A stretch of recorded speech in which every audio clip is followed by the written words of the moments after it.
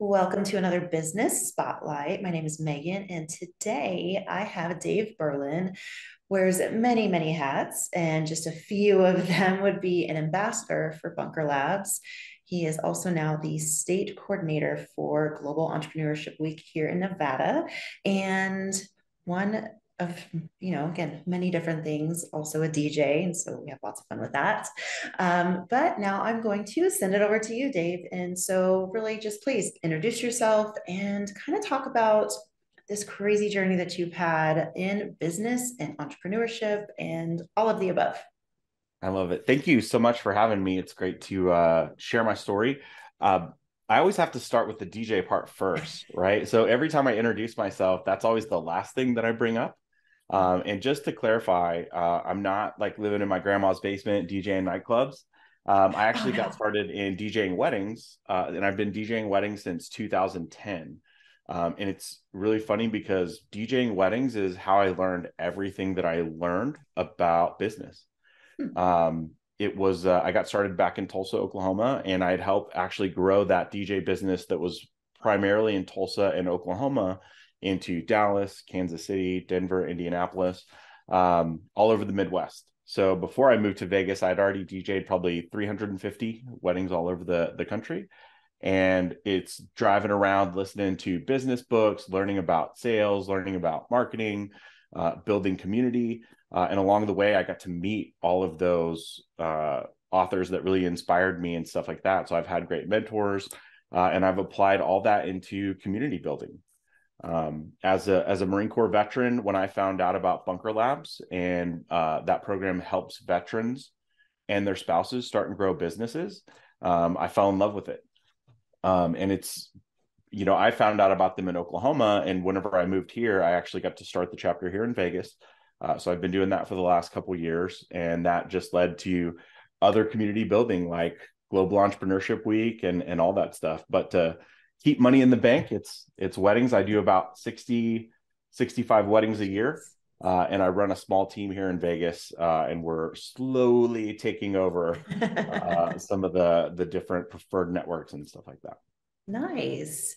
Yeah. And I know you had started a library with Bunker Labs, and books are, I mean, we talk about books a lot, you and I. Yeah. So, what do you feel, or what would be your recommendations for, I would say, like maybe the top two or three books that every entrepreneur, budding entrepreneur, business owner would really like, it would behoove them to read these? Yeah, so there's so many. That's a really hard question. It obviously I could get very surgical if I were if somebody's struggling with this or that, but the general books I think that everyone should read are going to be, if I had to do one on mindset, it would be Start with Why by Simon Sinek. Mm, If it was going to be kind of the overall tactical operations of business, there's one that's not on a lot of people's shelf. It's mm, called Total Focus, and it's by mm. Brandon Webb. He's a Navy SEAL. And there's lots of, Navy SEALs that have become authors. But what was interesting about his story, he wasn't just a Navy SEAL, he was a Navy SEAL sniper, and he Mm. rewrote the entire sniper instruction program. Oh, So the wow. way that his mind works is fascinating, but he's also like a $300 million business owner for a media company. Hmm. So that one's really good. It's all about decision making. And there's plenty of sales and marketing books and stuff like that I think are powerful. Yeah, absolutely. I mean, and here at Action Coach, we have Brad's like library of books as well. And so, I mean, I definitely feel like you can never know too much. And even if it's similar material, but it's just seeing it from another perspective or from another background is always interesting. So I love Yeah, that. well, even reading some of the same books, like if you go back through Yeah, it, if you're going through something different, you'll get something different out of it. So there's probably absolutely. 5 books that I always go back to, depending on what I'm challenged with or what I'm struggling with, and those are the ones that generally help me get through some of the bigger challenges or systems. Yeah, absolutely. So, kind of going on like this journey idea, what would you say what were some like pivotal moments in your journey and really kind of talking about decisions where it was like you needing to make some really key decisions to kind of get you to that next level. And how did you navigate that? Yeah, entrepreneurship is hard. And there's sometimes the ideas outweigh the execution. That's something that I am, generally struggle with. I think a lot of founders do. It's like they have this great big vision, and sometimes bringing it together doesn't always work. And some of those decisions are what's my next step, right? Mm, Do I need to take a step back and go learn from somebody else? Through my journey of entrepreneurship in the last 15 years, I've taken a step back. I've taken jobs. I've went and worked and learned from other people. So that's really the most important thing. And when it comes to decisions, I think a lot of people feel like whatever decision they make, it's going to be that forever. mm, And yeah. if there's anything that the pandemic taught us, it's that we live life in seasons now. So, and Mm, that season could be associated with the business card or the title that you're carrying. But it could just be, I'm going to take a step back. I'm going to learn everything I can about this industry.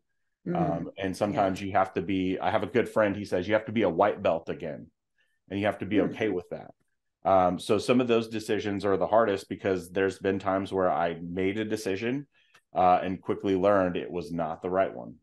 So oh, and sometimes it feels like I go back and I start from scratch.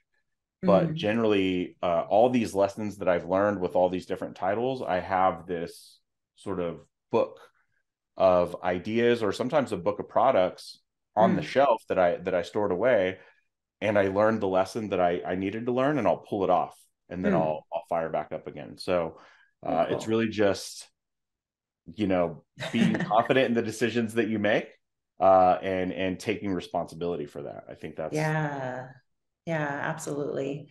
So, being a veteran and having that experience, what do you find is kind of something that has been transferable from your life in the military and then also in business ownership? yeah. There's a lot, but I think one of the most important things is trust and communication. Mm, That's one thing that we had to have in the military. I was in the Marines, so that was not an easy feat at all. You're bringing some pretty rough and tough people all together, and getting them to work together. So it's the things that I learned the most was core values. mm, When I learned later, one of the other powerful books was um, Delivering Happiness by the late Tony Hsieh. Learning how he applied core values on such a high level to such a big business, mhm. it was important for me to understand that that's how you build a strong culture, right? Yeah, So he did that's that well. definitely one. That's definitely one, but also operations too. In the Mhm, military, it's like you have such a powerful system of operations. You can put somebody in another country or in another place on the planet and say, "Hey, we need this to look just like mm, back at Camp Pendleton. It needs to work the same way." And you're like, "Okay, I know how that works. I can make that happen." And nice. that's actually one of the big lessons that I learned in the wedding industry. As we duplicated our operations into other cities, it was based on strong core values, but also operations. Mm, And then on a smaller level, down to weddings itself, just like an individual timeline, um, you kind of care more about everything. mm, So a wedding timeline is very important to me because I want to make sure this is the best day. Excellence matters. The yeah. curtain being off just a little bit, like I see that, and I know the cameras are going to see that, so I'll fix Mm, it. Just yeah. all those little things definitely have an impact in everything that I do.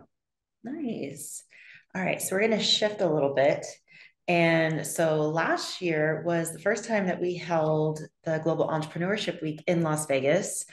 And so that was exciting. And I know just us as a city kind of wrapping our minds around what the opportunity is for our community and really what this looks like on a global scale. And so I'd love for you, because now you're going to the state level.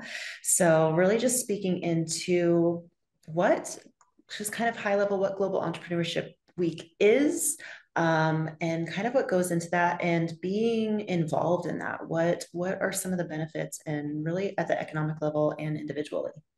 Yeah, so Global Entrepreneurship Week, I actually I got exposed to that back whenever I was living in Tulsa. I've been out here for 5 years. I learned about Global Entrepreneurship Week all the way back, I think, in like 2014 or Mm, 2015. And it started out of Kansas City. There's a big foundation there called the Kauffman Foundation, and it all focuses around entrepreneurship. They have lots of programs all over the world. They have a big Global Entrepreneur Summit, which is one big event where leaders from all around the world go. mm, Global Entrepreneurship Week is really a cool opportunity for every community to raise awareness and get the community working together by hosting events mm. that have to do with entrepreneurship. So, as I got involved, I actually visited one in Kansas City. I think it was 2014. They had like 80 events all over the city. Wow. And it's all the way down from like school entrepreneurship, like kids in entrepreneurship, to Cool. adults. They had micro groups, chambers got involved, all kinds of stuff. As I Mm, saw that really impact the city of Tulsa, Tulsa has went through a transformation since 2017 mm. of being involved at that level. They've really tried to change their reputation from being just oil and gas to having a more diverse economic opportunity. So Yeah. by them being involved, because the way Global Entrepreneurship Week works, it's 1 week in November. All these communities host all these events. So it's just like, what if we got like all the entrepreneurs in the world to jump up and down at the same time? Yeah. Um, and it's Test it out. fascinating. It's fascinating that Vegas had never really participated on it at a huge level, because primarily Vegas has always been focused on the economy of the strip, Hmm. entertainment, things like that. But we've seen such a diverse shift happen since COVID. So to me, it was like, if all this stuff is happening, but we're the only ones that see it, Mm. everyone's still going to think that it's just, well, it's gambling and it's conventions. Oh, and I guess it's sports now. Yeah. But how do we show people that there's a huge economic opportunity? Because under all that stuff, there's billions of dollars Hmm. that flow through the streets of this city, every week. So Yeah. how do we tap into that? So by getting involved with Global Entrepreneurship Week, we were able to pull some of the community together. It's funny Hmm. because most people are like, "What is it?" Uh, but we were able to pull enough people together. We had 20 events all in the same week, Yeah. and now more people know about it. And thankfully, I had cameras rolling. We've got some great interviews that are all being put together. So this year we can show people what we Hmm. did. The biggest lesson I learned was nobody wants to be first. Everybody wants to be next. So many Yeah. people were like, "We'll see what it is first." Now people showed up and saw it, and now everybody wants to step up. Yeah. So And it's so funny you say that too, because like that's been my I've lived in Las Vegas my whole life, and growing up here watching the evolution of things and all the shifts that we've made as a city, and I think one of the bigger ones really has been of we are so much more than just the strip. We're so much more than gaming and tourism and conventions. There's actually a city and their community out here, and small business is a big part of that. And I know with COVID, there were a lot of small businesses that took a hit. And that's where I know I noticed the business community really come together and say, hey, I'm struggling. Like, how can I help you? Okay, let's do business together. Let's try this out. Let's partner up. And so that was really beautiful to watch. And so that's where I think, the launch of global entrepreneurship, it is kind of more of that thing. And I don't know if it is something that is more Vegas, we're like, mm, we'll see, or what. well, so here's the thing, and now there's all this push to bring more people to Vegas, and Mhm. and there's going to be people that come through all the time, Yeah. but most people won't stay. This is all opinion, right? So a lot of people, if they are business owners and stuff like that, they don't see a Mhm. viable way. Like a lot of people look Mhm. at the strip as a big enemy, and there for small businesses here, there are some challenges. Don't get me wrong, Yeah.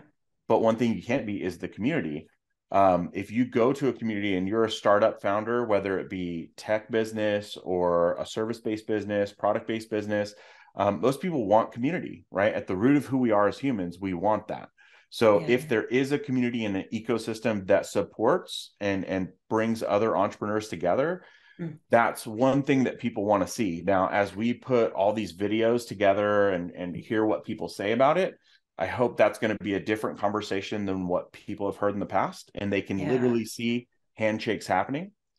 But there's also a very important thing with Las Vegas, and I've started almost every meeting that I'm in, I kind of make this the punctuation.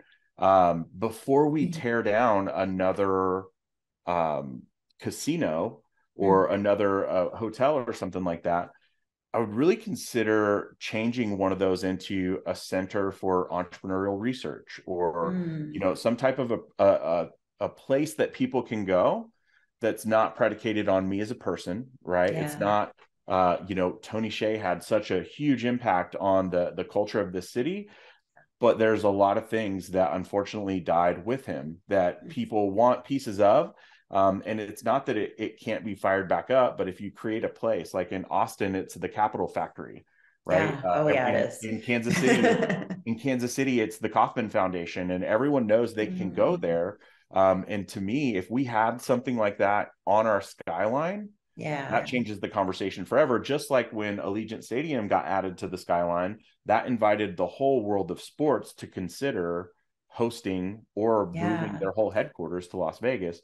We could do the same thing with entrepreneurship. And because at the root of this city, if you look at how the city was even created, Mhm. it's built on innovative ideas. It's Oh, built on absolutely. innovation, and there's And so a many little bit of people. rebellion. A little bit of rebellion. I tried. That's my political. It was built on innovation, right? Yeah. Um, Mhm. I mean, if you really look at it, like I saw this comic and it's always stuck with me, and I couldn't believe I'd ever live in Las Vegas after growing up in a small town in Oklahoma. It was this comic, and it was like a Sunday comic, and it was this guy saying, "Imagine this," and in his little thought bubble, it was all the hotels, but all Mm. the other person saw was a desert. Ah, uh-huh. It's like that's innovation. So we could take Yeah. something from nothing and turn it into one of the most incredible cities that everybody knows on the whole planet. Yeah, absolutely. So the I guess the catchphrase here is it can be at the grassroots level for the local Mhm. community, or it can be global. And that's the Yeah. power of Global Entrepreneurship Week, is we can stand up and show that to people. Yeah, I love that. And really, and again, like you were saying, it's if it's again, it's just shifting the conversation and offering other opportunities. And I really do see that if there were something, and that was really what was exciting for me coming on with Action Coaches. We've been doing a lot of different things globally.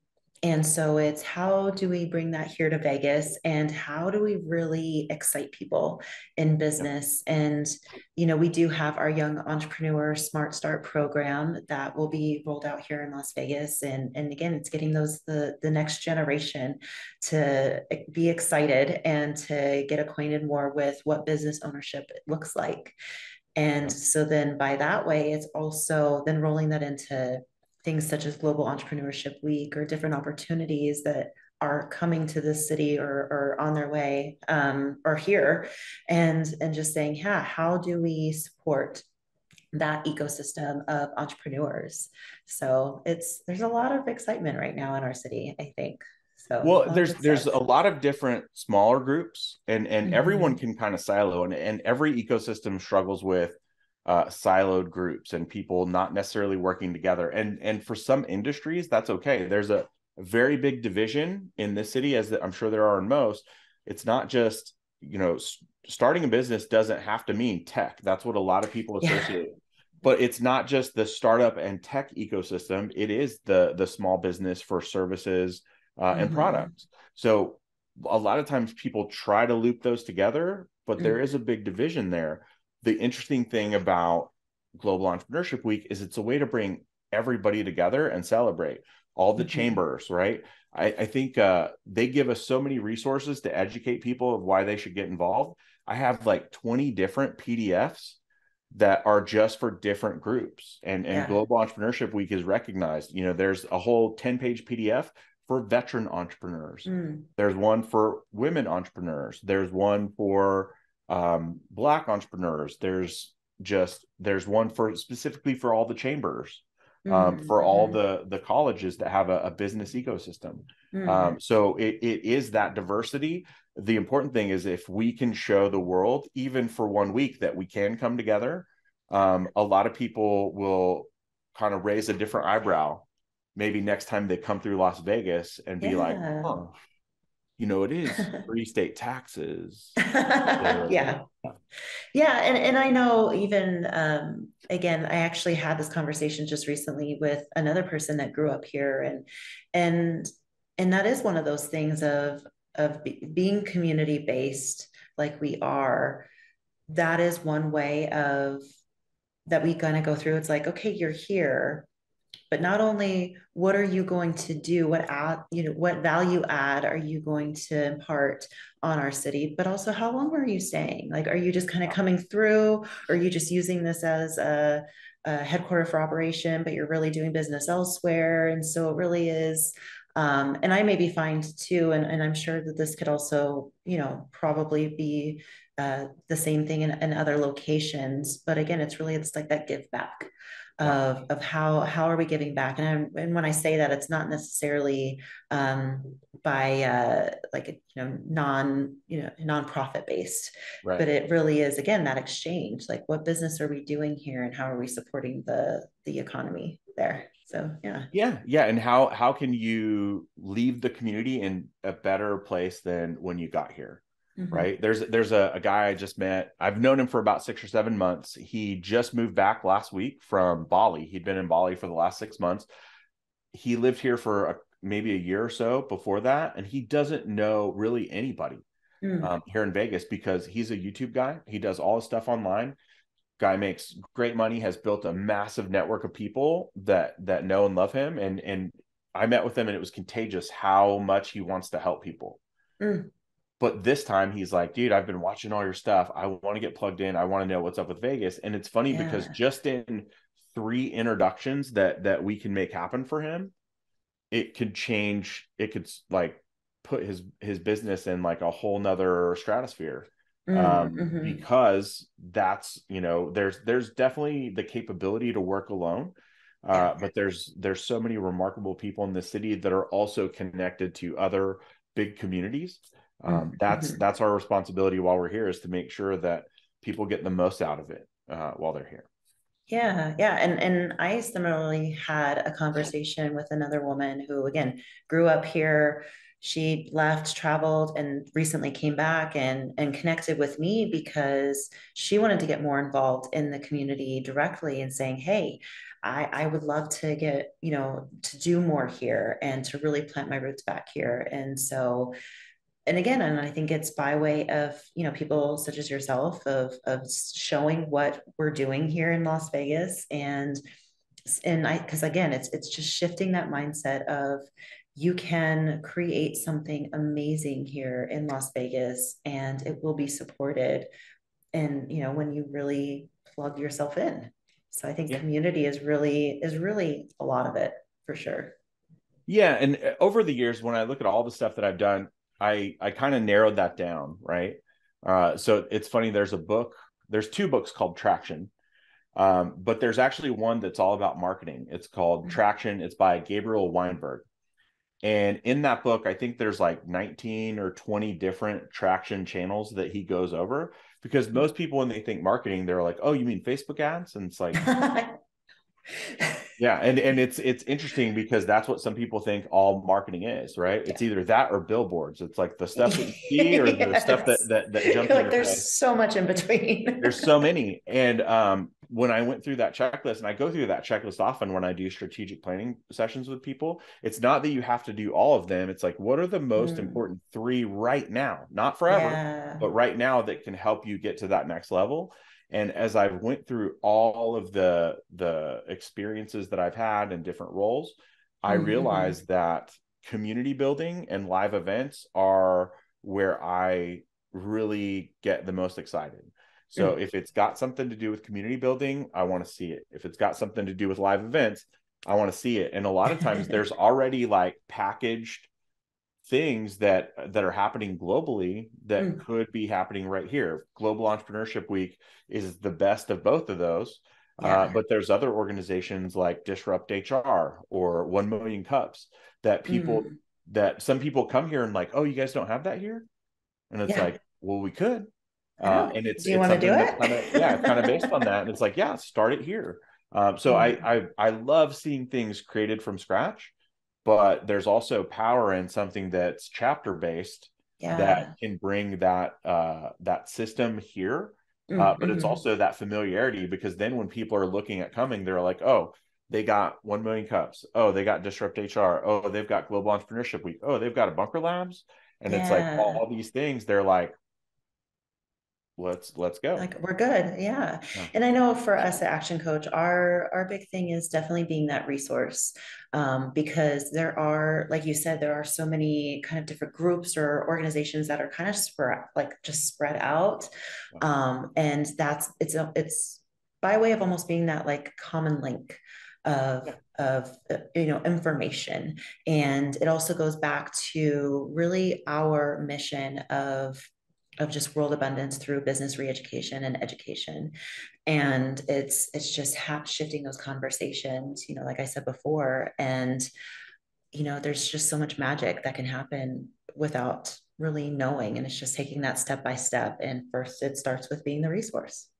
So I absolutely want to edify that, because one thing that I left off on the titles that I've had, Mm. I was a sales and leadership coach for a large firm for about 2 years a while back, and I coached individuals one-on-one, about 31 people. I had Mm-hmm. one-on-one for almost 2 years, and I could not have done that without a good coach.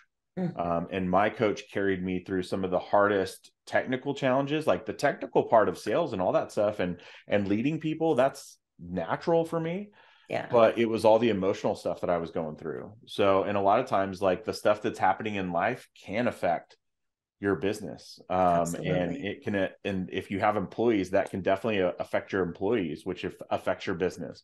So I think what you guys are doing at Action Coach is so powerful, because you're bringing it at the smallest level of just Mm-hmm. resources and education, but also at the highest level of like really, locking arms with people and saying, hey, before you make this decision, Yeah. hear me out. And a lot Yeah. of times that just that little moment of clarity can help Mm. people make the best decision, and really get the momentum that they need to be not only successful, but also to carry other people up too. So Yeah, absolutely. And thank you.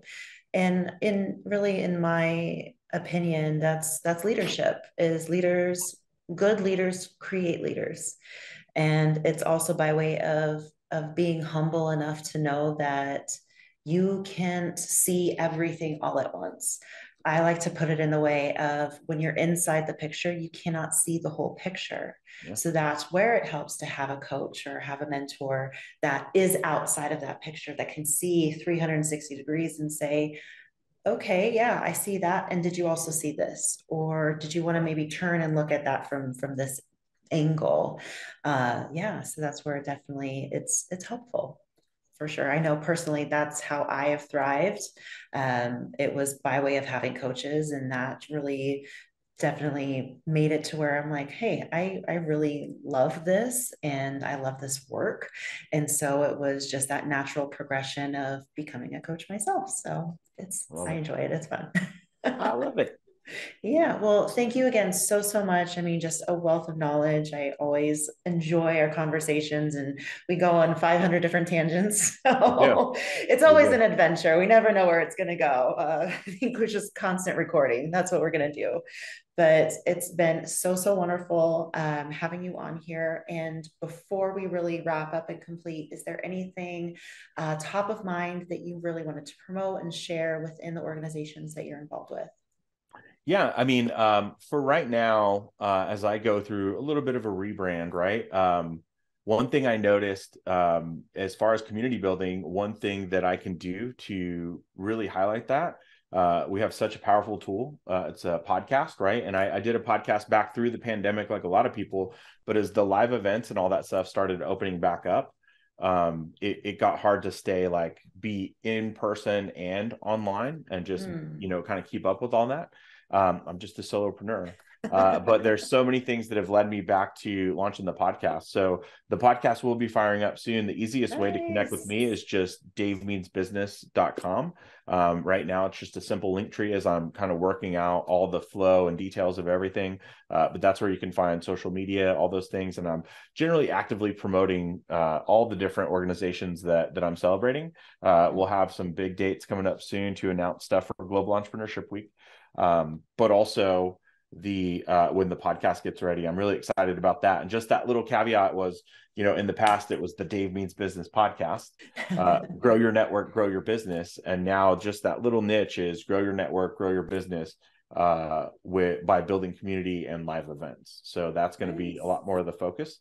But we're going to be able to find some really radical people around the world that are doing just that. I love it. I'm so excited. I cannot wait to see where all of this goes and have you relaunch. So, yeah, congratulations. Awesome. Thanks so much. All right. Well, thank you again for coming on here. And thank you for all of you for watching another Business Spotlight.